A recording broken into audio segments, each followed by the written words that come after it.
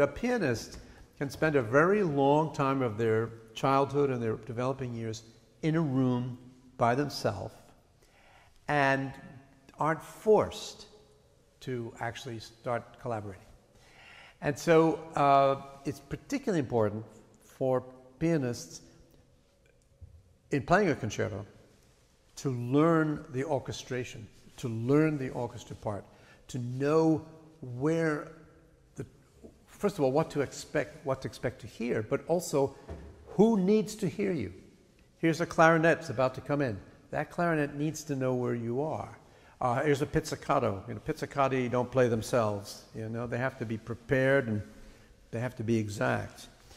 All of those kind of little things are like super, super important, so that when you study a concerto, you should also be studying the orchestra score as well, so that you know everything that's there. You and I are rehearsing. We just met each other.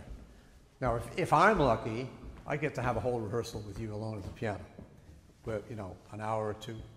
If I'm unlucky, it's during the lunch break of the second day of orchestra rehearsals. You come in, you have a 10 to 12:30 rehearsal, and you're conducting, I don't know, a Brahms symphony, a Beethoven symphony, and then we're going to have a 2-hour rehearsal in the afternoon. I'm going to give you the last 40 minutes. And I have to eat a sandwich while you come and play for me. Okay, and I say to you, can you play that for me really clearly and slowly? I need to understand that, because I'm not sure how to follow that. And why? It's natural, because it's not 1, 2, 3, 4, right? It's 2, 3, 4, 1. And somehow or other, I've got to catch you at the end of that. So see if you can play it clearly to me in such a way that I can understand it.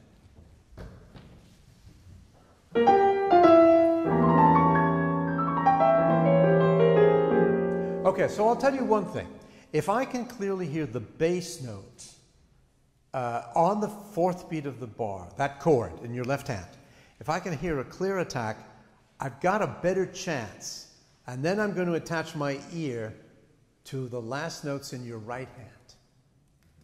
But the left hand is going to help me now. Okay, can we try that?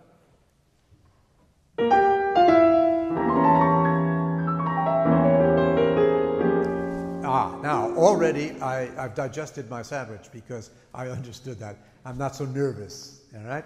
There's no music that you can afford to ignore. So yes, you have to practice the number of hours a day that's appropriate for you to practice.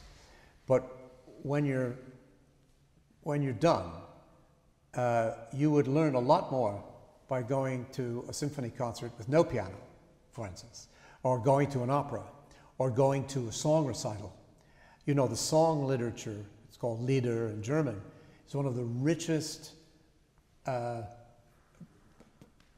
forms of music, and you will, if you're lucky, encounter some of it as pianists, but there's also so much chamber music that is worth hearing. So as a pianist, you're not going to play string quartets, but you will play some piano quintets and things. But that's not the point.